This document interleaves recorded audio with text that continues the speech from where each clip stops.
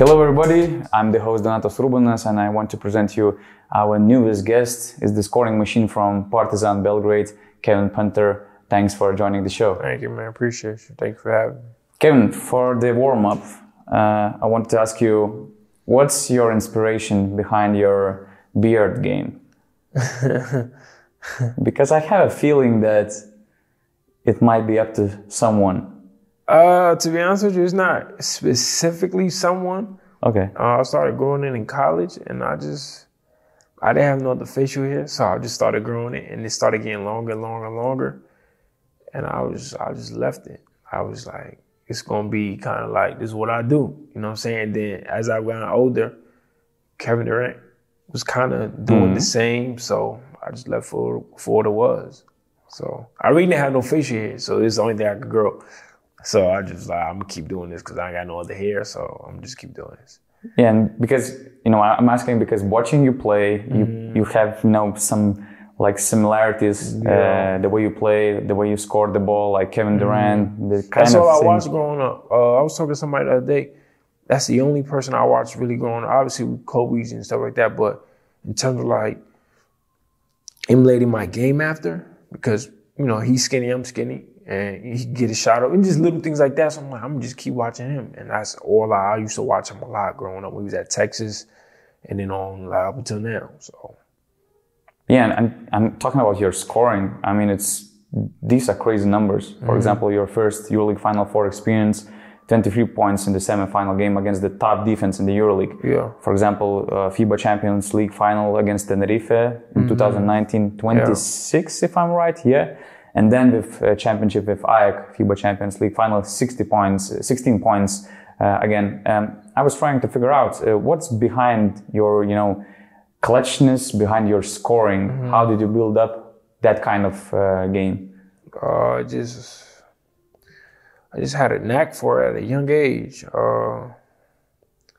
It's kind of hard to explain, but I mean, I don't know.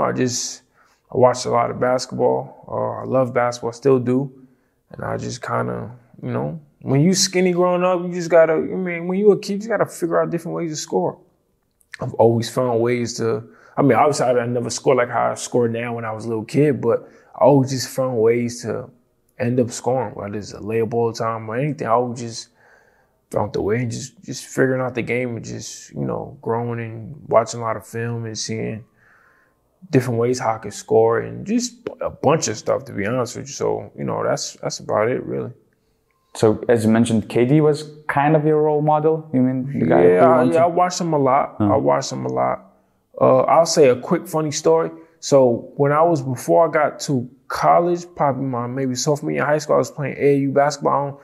Not too many people know what AAU basketball is, but it's like in the summertime, we travel with a team and y'all go from tournament to tournament. But long story short, my coach always told me if you dribble. So what was happening was I was dribbling, let's say, more than 3-4 times, and I was finding myself in trouble, like either turn the ball over or just doing something stupid. So I started to notice every time I dribble maybe under 3 times and just shoot, I would score like a pull-up. So that's how I started to even learn how to pull up, like shoot the pull-up jump shot. And my dad used to always tell me nobody could guard a pull-up because everybody want to shoot threes and get all the way to the basket. So if you stop on a dime, like you're not going to know when the person's going to shoot, and that's the hardest thing to guard. So as a little kid, I used to just go real hard, 2 dribbles, 1 dribble, and just stop and just shoot, whether I miss or not. Like, and I've done that for years, and then I started to master, like just going right, going left, stopping on the dime, 1, 2, 3, 4 dribbles. It doesn't even matter how many dribbles now, but I've been doing that since a little kid, but I wasn't as good as it, obviously. But my dad used to always just say the pull-up jumper, and then just kind of practicing, just messing around, and I kept doing it over and over and over. And I started to learn, like, no one could really stop that. If you really go full speed and stop, you can't stop it. So that's kind of how I developed that up until now. But nobody really know that. I don't really, you know, share that. A lot of people like to, you know, say, yeah, but I'm so serious. Like, I really, you know what I'm saying? So that's a little quick story. Who was your toughest defensive challenge? In my life, or? Which you faced? I don't really be having a lot of people, to be honest with you. I'll probably say 2 people. No, I'll probably say Kelvin Martin. He played with who he played for last year. How did I forget who he played for last year? He played my old teammate at Virtus. Was probably the hardest defender I've ever went against in my life, to be honest with you. That's it. I don't really. Yeah, that's it, to be honest with you. And since you are recognized as one of the elite scorers we have in Europe, who else you would add to that list? As when you watch EuroLeague or EuroCup basketball right now, who do you consider these elite scorers, pure scorers? Pure scorers. Just straight pure scorers. It's a good question. In Europe right now, probably Mike James was on that list, right? Yeah, he's definitely on that list, 100%, that I've played against. Yeah, you could say Mike. What it's like to play against a scorer, either Mike James or whatever? I like it. I love it. I love it, to be honest with you. Not to get into a one-on-one battle, but like that's like in my blood to score the ball. So when I see another player that, and I can identify pure scores because that's what I am. So when I play against that, I love it because it's just like, it's fun, number one, and you and the other player get to really go at it. Not in a one-on-one battle, but within whatever system y'all run, y'all get to do y'all thing. You know what I'm saying? So like when we played Cheska last year, you know what I'm saying, I had like 32, but I played the way I played and got it. And, Mike had a game and he played the way he got, you know what I'm saying? So just using that as an example, that was fun. You had many fun games last season and you reached your first EuroLeague Final 4. And I want to bring you back, to these clutch moments. I remember you made very, very tough three-pointer, which tied the game 82-82 against Barcelona. Then with like 10 seconds left, it was a really great set by Ettore Messina. You kind of had a good look. It seemed like that Nikola Mirotic, No, I had a great look. Jumped you over, and it seemed like it was a good shot, right? What do you remember about that situation? I remember Malcolm had the ball on the left-hand side of the court. I think they iced him. They didn't ice him. He used the screen, and he kicked it out to me. And all I remember was catching it and ready to shoot. But, oh, man, it hurts me even talking about it sometimes. I got it, I put the ball down first because obviously he jumped because I've been hitting it. So he jumped. I work on the shot. I can't even like a million times, and he jumps. I'll go right through and I shot like any other shot. And it said not today. Like I'm not going in tonight. And that's all I remember. And then the game went by so fast, and next you know, they was hitting another shot on the other end. But the shot felt good. Nothing was off, but I was shoot that shot a million times. So how do you deal with such situations? How deal with what? I mean, how do you deal when you miss? I'm not sure how many, important shots you've missed before in your career. But how do you deal? What's the next morning for you? Do you suffer? No, or it's like not just really. The other day and that's it? I don't. And one reason, the only thing that keeps me at ease is knowing I work so hard on that. And in general, it's like I can't ever sit there and look in the mirror and really suffer or beat myself up. Yeah, I beat myself up because you want to make the shot, but I always try to put things in perspective. You know what I'm saying? If you do something a million times over and over and over and over, and you've had a lot of success, but then the one time in a crucial moment you miss it, I'm gonna be upset in the moment, but you created a foundation and a routine of doing that habit and making it over. No, you can't even be mad at yourself. You can't. You really, really can't. So that's why in the moment I was like, obviously in the moment I was upset, but just, I try to put things in perspective and really think about it. It's a shot I shoot all the time. Nothing happened. If I would have made it, then, I would have made it. But I missed and that was that. Did you ever think about how that shot would have changed things? Yeah. For example, EuroLeague Finals. maybe even your future in Milano? That's a really good question, man. Possibly, man. I just know if I hit that shot, we in the finals, and we're playing against who? Efes. Yeah. And I think we beat them twice in the regular season. You know, I like my chances. We all know it's gonna be a good game, but you know, we in EuroLeague Finals, so that's one game right there. So you put yourself in a position to win one game, you know. So I've thought about it a lot, even after weeks after the Final Four, things of that nature. But I mean, you can't really. I try not to really think about it too much. Here and there, I may think about it, you know, but that's about it. What was your plan for the free agency before Partizan project, for example? Because it came kind of out of nowhere, you know. What was your, you know, first idea what you're gonna do with your career? Man, my first idea what I was gonna do was, I'm gonna be honest, I thought I was going back, to be honest with you. Like, I thought I was going back, but that's just the business of basketball.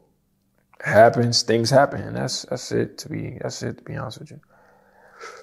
I was told by some people that, at least from Milano area, they think that you might have been upset. Were you upset in a way that maybe Milano could have matched the offer? Maybe you expected them to match the offer of Partizan?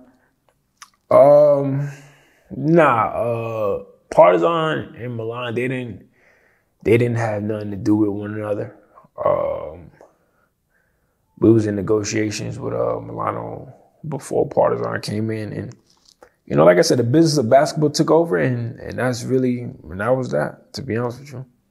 And that conversation with Zeljko Obradovic, was also, is it true that it was kind of, you know, 5 or 10 minute conversation, or it was longer? No, yeah, me and him spoke over the phone. Me and him spoke over the phone about some good things during that process, during those times. But me and him spoke over the phone probably about maybe 2-3 times. Okay.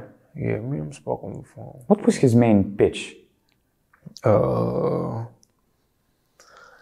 He likes challenges. Obviously, he's coming back to coach, but he likes challenges, and he want to go hard. He want to work hard. So automatically, my life is full of challenges since I was a little kid. So automatically, I was thumbs up to that. You know, so it was easy for me to, you know, come play for him. Obviously, you know, we want to get back to EuroLeague. We want to, you know what I'm saying? So that was also another, like, you know, gives you more motivation to, you know, try to do something special. So it wasn't, in the beginning, it was kind of a little like, I don't know, but after a while, I thought about it, and it was a good decision. It was an easy decision for me to make. But I think that you were the first big signing for Partizan. Was it, you know, a bit, let's say, was it hard to believe the project of Partizan? Because sometimes you can never know what might happen, what kind of players they might sign. Not really. I knew with a coach like Obradovic, we was gonna be all right. You know what I'm saying? With me being the first player, hopefully it helped, in which it did, other players to come and obviously see what's going on and want to be a part of the team, you know. So it wasn't. Once he took the job, I knew they was gonna do some pretty good things over there. Zeljko Obradovic is considered probably as the best coach in Europe, and it's probably a good feeling to be, you know, the first signing of the best coach in Europe. But back in the day, when you played in Greece, in Belgium, in Poland, it was the situation that probably you couldn't choose between, for example, Partizan, Milan, and the best teams. And your first deal with Lavrio, it was like $45,000. 40. Okay. What do you remember the most about that situation where you had to start everything from zero here in Europe, you know, to build your name? Yeah. Man, I ain't have a passport probably 2 weeks before I had to leave. That's how much I knew about Europe. I didn't have a passport. Man, that was a reality check in a way. You know, you dream of playing the NBA, you don't play in the NBA, now you gotta go to overseas and things like that. In the beginning, I didn't really embrace it. You know, I struggled a lot just off the court, you know, just trying to find myself, find my way. Basketball really kept me at ease and things of that nature, but just off the court, it was tough, man. I couldn't really. I almost went home in like December. A lot of people don't know that. I was talking to my agent, and I'm just like, man, like, I'm like, I don't know, like, you know what I'm saying, like, I don't know, but What's so hard about that overseas experience? Because probably it's not just you, you know, dealing with these struggles. When you've never been out of America, it could be a lot. Just the culture change and the food and the way of living, the style. It was completely different than what I'm used to, than what Americans are used to. So even now, like, I'm used to it now, but now I know how to deal with certain things of that nature. So I can only imagine someone that's never, ever been in an environment like this, what they can go through. But for me, it was just like the time change, the culture change, the food, like the smell was different. Like just everything was like the language is just like, and it's right at you. Like, you know what I'm saying? Oh, I don't got to go to Europe. And then a week later, it's like, oh, you got to go to Europe. So it was like, mentally, it's like, well, am I even ready for this? So it was like, it was all of that. Just adjusting with the style of play. Understanding that the defense, like, it was just weird. Like, it was just, the style of basketball was weird to me my rookie year. I'm like, why do you do this? Why do you make fouls on a fast break? You know how people used to just make fouls? Like, why? Like, I used to hate that. Now I look to do it every chance I get, because now you start to understand the game and why they do it. But my first year, I'm like, I thought it was the stupidest thing ever. Because in the States, they don't do that. In the NBA, college NBA, they do not do any of that. And growing up, that's what we watch as Americans. So you get to Europe and you do that, it's like, yeah, bugging. You don't do that. But you start to understand why you do it. It's like, oh, that's really smart. You guys are outnumbered, they about to score. If you can make a realistic foul, stop the whole break, no 2 points. And you got fouls to use. I started to understand how to use fouls when I came to Europe. Don't understand how to use fouls. Most Americans coming to Europe don't understand how to use fouls. They probably won't tell you that, but I'll tell you, because that's the truth. Like, and I love basketball. I did not know how to use fouls. So to understand how to use fouls and when to use it, like little things like that, like I learned in Europe. So now, like my first couple of years going back home to the States playing in NBA camps, it was easier. Now the court is bigger. So now in my head, I'm thinking like, okay, like Europe really like, okay. So that's when it started to make sense. And I started to embrace it more. And then from there, I just kind of just like figured things out by myself. I learned myself a lot and kind of just went from there. You mentioned that you were considering, you know, coming back home in December. Do you remember what was the turning point which like boosted your experience in Europe that you decided, you know, just to go through it? Yeah, I remember exactly. Them checks. I was getting $5,000 a month and I was broke. So I couldn't go home. If I go home, what I'm gonna do? Let's say if I go G League, it's gonna be less than this. Let's just hypothetically think, like, so what? So you went from a situation you thought was the worst in the world to now something less than what you even get. So number one, be grateful. And then two, it's not as bad as you always think. You know, other people going to do worse. So every month, getting paid every month, honestly helped me a lot because it was my first time like getting any kind of like real money. You know, it wasn't a lot, but I was grateful for it. And that kept me going hard every day and, you know, looking forward to something. As a young kid growing up, that didn't have no money, you know what I'm saying? So that, honestly, that what kept me going. And then I wanted to be great too, and I love basketball. So I'm like, anytime I went to the gym and worked out, I didn't think about nothing else in the world. I was at ease playing basketball. So that helped me my rookie year. Then I played for a great coach my rookie year that actually, he allowed me to be me on the court. You know what I'm saying? So that helped a lot, tremendously. For pure scorers, it's really not easy in Europe because European basketball is different. Yeah. And there's kind of the approach that if you score a ball a lot, sometimes you might be considered as a selfish player. Your teammates might be unhappy. And I remember I was listening to your podcast, and you told that I always prefer, to make that bucket, because I trust myself more than, just passing the ball for somebody else, because I really believe that I can make that shot. But it's not easy to make your teammates happy, with that kind of approach. What do you remember the most about that kind of adjustment, how to find that balance being, scorer at the same time kind of team-friendly scorer? Yeah. I feel like I'll tell anybody that you got to learn how to really, really pick your spots. And this goes back to watching Kevin Durant so much. If you watch, he's a pure scorer. But if you watch a lot of his shots, a lot of them is real efficient. He doesn't take 50 million dribbles like when he was with Golden State.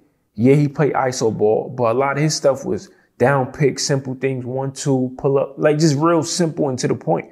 So I always, any offense that I'm in, I always know I can score in any different way on a basketball court.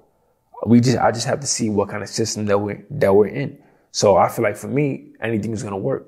So if we're in, let's say, a up and down system, cool. I know how to run the floor, pick whatever. If we in a half court, I know how to pick my spots in the half court and get to where I need to get to. So that I feel like I start to understand that more and then become more efficient and where majority of my spots come from as a professional. And then I understand that it's harder to guard me if I increase my range. So now you have to come out even further to guard me, because if you don't, I can hit it from about 40. But now if you come all the way out there, I can drive. So I started to kind of learn and just pick up on little things like that and kind of figure out how to play my game within what we're trying to do also. And then obviously just the ISO ball that's always going to be me, and coaches, thank God, allow me to be me in terms of, playing ISO, at the right opportunities, and sometimes not even the right opportunity, but, you make the shot and, it is what it is, so, yeah. Talking about these coaches, you played for many great coaches like Messina, Djordjevic, Šakota, for example. How they were trying to help you to be, as efficient scorer as you can? They all put me in really good situations to score the ball. I just had to do my job. One thing all of those coaches have in common is they always wanted me to be aggressive, not even to score, but just mentally have an aggressive mentality. Always be in attack mode. So that's the one thing they all have in common. They all allow me to do that. And that was that. Coach Šakota was probably the one who took you to a higher level. AEK, Athens team, you won the FIBA Champions League together. Then again, later, he took you from Olympiacos after, that bad experience. And again, you kind of, regain your confidence in Red Star in the EuroLeague. Did you? And I remember that when he already had you in Athens, he was telling people around that, hey, I believe that guy might be special on the EuroLeague stage, even though you were playing at FIBA Champions League. Did you have any kind of special relationship with him? What kind of experiences? Me and him have a really, really good relationship till to this day. He brought me to AEK, and, I'm real good friends with his son, Dusan. Mm-hmm. So obviously I played with him at AEK, and, me and Dusan still talk today if need be. But, that's really it. He brought me to AEK, and then we win the championship. Win 2 actually, beat Olympiacos in the cup. And then he brought me to Red Star from Olympiacos, and that kind of, rejuvenated me and got my confidence back, So those are 2 pivotal points in my career where he was there for both of them. So our relationship is forever there. I could always pick up the phone and call him about anything just to talk, have a regular conversation. So, yes, I'm blessed for it, blessed for it 100%. To finish our conversation, you're starting a new, very intriguing chapter, as we talked before, very challenging chapter. It's a whole new project, whole new team. But what kind of impression did you have, watching the team from the sidelines and later joining your team in the practices? Yeah, good, man. We go hard. I say that much. Like we go hard. Can't wait. Obviously, tomorrow's my first official game, so I'll have a different feel of everything. But in terms of just being in practice and just going over plays, playing against each other in practice, it's going to be a fun year for us. I'll say that. I'm just excited to play my first official game with the team tomorrow and just have fun. Everybody's ready to work. Everybody's, want to be great and win. So everyone's on the same page. So, I can't wait. You made the headlines in Serbia as the highest paid player in Serbia ever. And is it something? Is it nothing for you? Is it kind of, establishing your status? Or, having that chip on your shoulder? That chip on my shoulder is never going to go away. It's never going to go away. It's impossible.